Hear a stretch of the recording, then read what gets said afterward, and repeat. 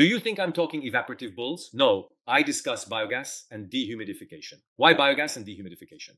In recent years, cogeneration applications for the production of thermal and electrical energy from renewable sources have developed significantly. One of these renewable sources comes from biogas.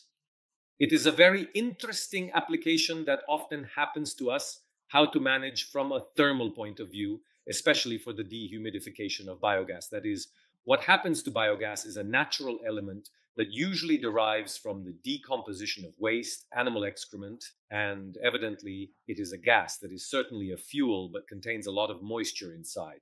This moisture, if transported inside the engine, would damage it.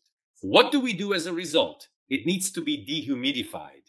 To dehumidify it, systems with refrigeration units and specially designed tubular bundle heat exchangers are used, which cool and dehumidify the biogas before sending it to the engine using a very cold glycol water mixture. You can see from this image a typical example of how a system is built. Usually very low temperature chillers are used, let's say close to freezing, temperature +1 or +2 degrees.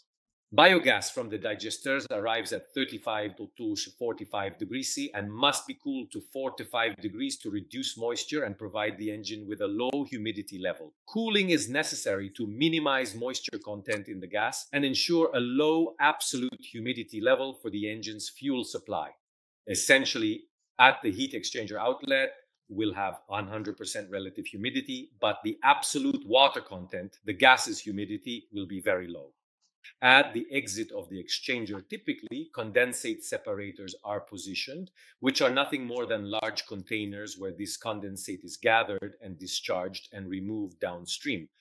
Additionally, filters are also placed to further filter this gas, which will then supply the valuable greetings to everyone in the downstream process.